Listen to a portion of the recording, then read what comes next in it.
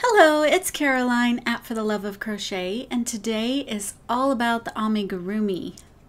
I know I've been dabbling in a couple of other crafts, but today it's For the Love of Crochet in the real because I've made quite a few amigurumi patterns. But if you want to stick around till the end, I do have some clearance patterns that I found at Hobby Lobby for 99 cents, and I will just share them at the end because they are sewing patterns.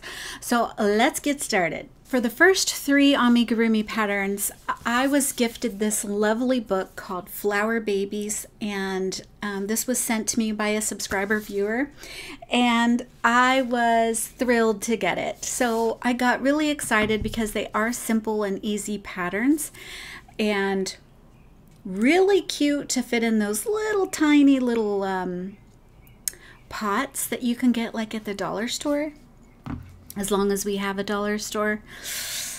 So the first one I made was this cutie.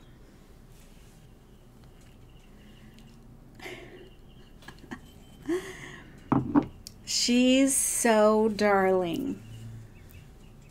Now with this one, I tried to give her a little embroidered eye, and I just love the way that this came out. It's so darling. Now I just used some scrap 4-weight yarns, so this is a 4-weight yarn worked up, and it fits in the palm of my hand. It's very small. Now, I didn't have time to go get any little pots, but I do have these little yogurt jars that are from Ooey yogurt jars. And I just stuck them in there just to give you, yeah. I didn't get to I would probably put some little colored rocks in there or something, but I just wanted to show you that this is how they fit in this little jar. So that is the first one I made. The second one I made did not come out so hot.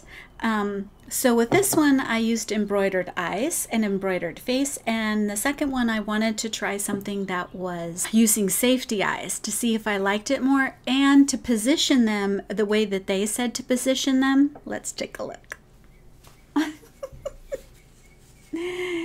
And see, I think the eyes are very far apart. Now, the backs on these did not work out so well. Really not liking the Amazon eyes for this thing, for these little cuties. I did try to give her a little nose and some blush just to cuten her up. But since I was making two yellow ones, I needed to change it up. So I needed to make something that was a little different. So she's super cute, but the sunflower is my absolute favorite. The third one, since I like the sunflower so much, this one is very similar. Oh, her hair went up. Her petals. Here is this little cutie. I don't remember the name. I want to say it was a gardenia. Okay, this is a gerbera. I am not familiar with that one, and you can tell that the petals want to curl. So I don't know how to remedy that other than to spray it with some starch. So this is a gerbera. So cute. Now this one I went with a different embroidered eye, just playing around, wanted to give her some green eyes and some lashes. And she has eyebrows and lips and blush. I had a little fun with this one. And there's two leaf designs in there. So there's a skinny leaf and a fat leaf. This is so cute. So I made the sunflower, the daffodil, and a gerbera. Oh, I don't like the position of the safety eyes, but they said to position them so many stitches apart, and I followed the directions. Didn't care for that one, but I do like the embroidered eyes because you can kind of just place them wherever you see fit. So there they are. Cute, and a little windowsill with some little colored rocks maybe at the bottom. I stuck some little bonbon yarns in there, those little tiny ones. Never know what to do with those. Now this next pattern comes from the mix and match challenge that my friend Craftably Ever After Cassandra is hosting. I believe it started, it ends, I believe, the end of May. I think it ends at the end of May. So this next amigurumi is part of a mix and match challenge that my friend Craftably Ever After is hosting, where you take an amigurumi pattern, and the idea was to mimic this, or to create this little cat here with her little blue overalls and little mushroom hat, and notice the little features on her face and the colors that are on this cat.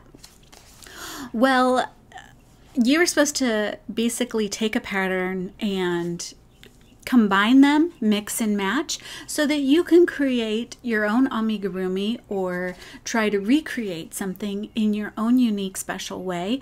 Or maybe if you don't like the legs on some other pattern, you switch them out for a leg that you do like.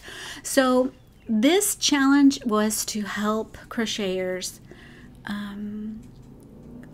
step outside of their comfort zone, and just, instead of following a pattern to the T, to create something using what you have, or free patterns, or, you know, just trying to get you out of your comfort zone. So here we go.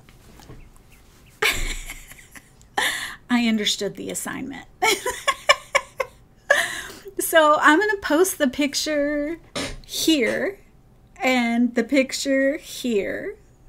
And yeah, I think I understood the assignment, except for the tail. So the tail on the pattern that I did not want it to be like a third leg, which is in the picture. I wanted it to be smaller, although a cat's tail is quite long. So, but yes, I think I understood the assignment. I think I did pretty good. Now, to do these little circles, I did not want to crochet them. So what I did is I found these little like hearts at the Dollar Tree, and they have stickers on the back of them. And what I did is I took two of these little white hearts. They're kind of that, I don't know. What are they? I always forget those flannel type sheets that, I forget their name. I know you're probably screaming at me. Oh, I know what you're talking about. Yeah, that's what I'm talking about. Anyway, there's a little sticker on the back. Anyways, I just cut them first before peeling the sticker off. So I cut them into circles, but what I noticed is in the picture, the circles are very small. And so at first I put this big one, and I noticed that they were really small in the drawing. So then I started making them a little smaller. So there's his tail. And yeah, I embroidered the eyes and the pink little nose, and I tried to give him some shaping, and the overalls and everything. This all came from one book. So I didn't really succeed in doing the mix and match challenge other than making this hat. So yeah, I'm really happy with the way that this little guy came out. Now, when I showed my daughter, she was ecstatic, super ecstatic over this cat. Like, she absolutely loved it. Now, she sees all the stuff that I make all of the time, but when I showed her what I made, she went all high-pitched tone. Yeah, she loved it. And she wants to name it, and I forgot what the name she picked. So, do you have a name for this little cat? So, it's a cat in a mushroom hat. Should write a book about him. The Cat in the Hat. Cat in a mushroom hat. So, yes, this all came from one book. Now, I've made I've made something from here. I actually tabbed quite a few because I really like this book. I have made the bunny. Oh my gosh. And he was so awesome. I made this bunny. If I have a picture, I'll throw it up. But Yeah, I loved him. I didn't give him this little thing. Loved making him. These patterns are awesome, but they are in UK terms. I'm sure there's a transition chart in here, but it's really easy because you know amigurumis worked in single crochet. So this was the basic cat pattern here, and they used safety eyes. They have them in 2 different colors, like if you want to change up the colors.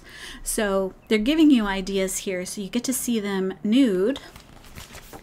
But these clothes can mix and match on any of these patterns. So they have a whole wardrobe section for you to put on any one of these animals. And the total number of animals in here, this is so cute. So there's a picture of quite a few of the animals all dressed up in clothes. We have a fox, a cat, a rabbit, a bear. So there's a bear in here. Love this book. And then it has them like each animal in every outfit, I believe. So let's take the bunny here. So it goes from nude to dresses to the accessories to the boy version and all his accessories. But again, you can mix and match any of these cute little patterns. Mouse, there's a mouse in here too. So here we have a bunny and a mouse. So I basically just took the overalls pattern and put them on my cat and changed the color. And then for the hat, there's a hat in here that shows the ears. So I just used that. I thought about making the slope on the hat to look at like a more of a mushroom, but I opted to make him my own.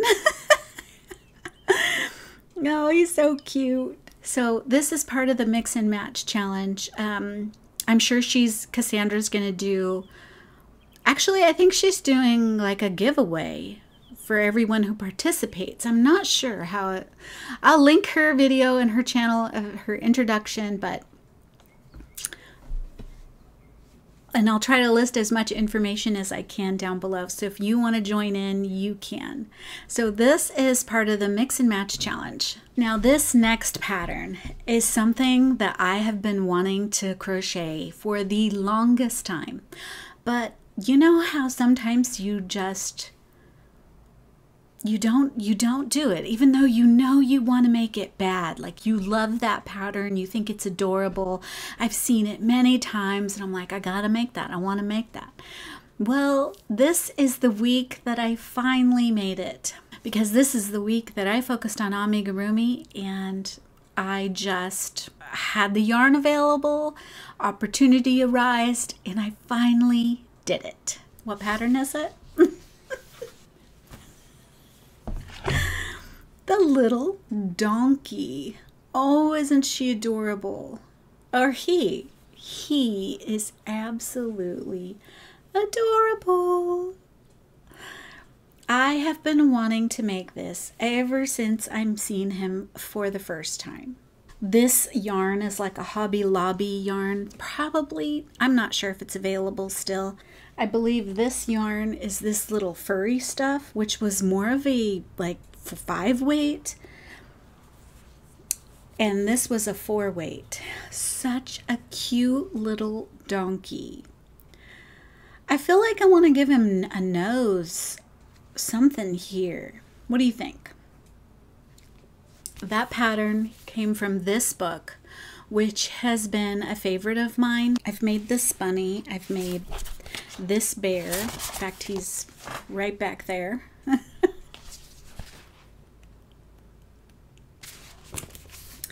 And the pictures in here are absolutely adorable. So I kind of mimicked the pattern quite. Just didn't have that light gray.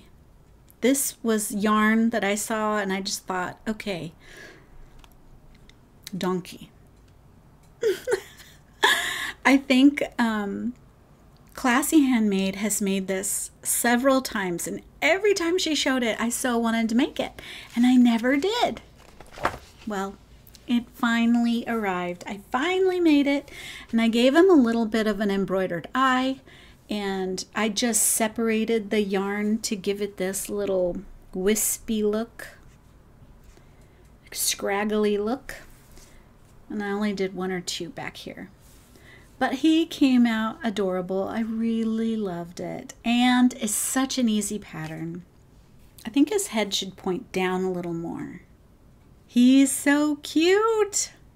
So that is all the amigurumi that I made this week. I'll have those books listed down below, but if you want to stick around to see what I got from Hobby Lobby, is having a clearance on new look sewing patterns. And I've gained a lot of confidence in the sewing department, and I started out wanting to sew my own clothes. I'm working on my second PJ bottoms, but I won't show those until I'm done. Now I'm not going to show you all 25 because I got 25 because for 99 cents you can't go wrong. So I picked up 25 patterns, and what I found at my Hobby Lobby was they had one rack full of these patterns, just one little rack. And there was so many, and so many were not duplicated. So I was able to find quite a range, and I found 25 different ones. So I have here 5 that I will share with you, and that's only because I left them out because they were easy to sew ones that I thought I could manage. So this first one is New Look 6125, and there's different ways that you can sew this dress, but it is basically going to be a perfect summer dress, spring dress, something comfortable that you can throw on and not fuss with any shorts riding up your, you know, rubbing legs. And comfortable, you know, it's baggy, it's comfortable. So I picked this one up, and it looks like it has a couple of versions with pockets, which is awesome. I love a pattern with pockets. I love outfits with pockets. Now I plan on teaching my daughter to sew, and she is quite the designer. She's always drawing designs, and currently she's on a dragon kick. She used to do paper dolls and make different dresses and hairstyles. Awesome. So I picked this one up because if I get her into sewing, she can make this beautiful dress with this little ruffle. Looks like just elastic. You can make it into a jumper, a shorts, or a short skirt, a shorts dress. Awesome. So this is a tweens easy pattern, 6444, and the sizes are from 8 to 16. I'm sorry, ages 8 through 16. So yeah, I got that one for her because I know she's going to pick something radical. The next one I got is New Look 6544. This is just a basic skirt, but it also has some lovely comfortable pants. So in order to build my confidence, I need simple patterns, and some of these just have darts and elastic. No buttons, no zippers. Oh, I take that back. It does need one zipper and one hook and eye. So like the little hook and eye, those are easy though. So that is what I got. Another skirts pattern. Now again, this could be for my daughter or myself because you just make it smaller. This is a 1-hour easy pattern, just a simple flowy skirt, a tapered skirt, different size lengths, more like a ruffly skirt. What do I want to say? I don't know. Wider skirt. Maybe I need to say wider. I don't know. I don't know the words. So it's with summer, I want something comfortable. So this one right here is cool right here. Okay, and I would love to make some more tops. Instead of having to go buy tops to fit right, I'm just wanting to make tops. So I picked this one up, and the one that I like most is this. This is also an easy pattern, and it is N6732, and I want to make this one. It has just a little flutter bottom, a nice little sleeve, cool top, depending on what fabrics you use. But it is an easy sew. So here are just 5 patterns that I picked up. But again, I have 20 more, but I'm not going to bore you. Go check out your Hobby Lobby if you would like to get a sewing pattern for 99 cents. Okay, and then also just a little update, hooking up with books. If you are reading the Flatshare, I've received a couple of entries already, so just wanting to touch base with you. How is your reading going along? How is your makes? What are you deciding to make? The main character's name is Tiffy, and she is, I guess, part of a book editor for a crochet book. So it's really cool. There's lots of crochet talk in here and knit talk. I look forward to seeing all your makes and what you think about the book so far. So leave that down in the comments. All right, I shall talk to you again soon. Bye.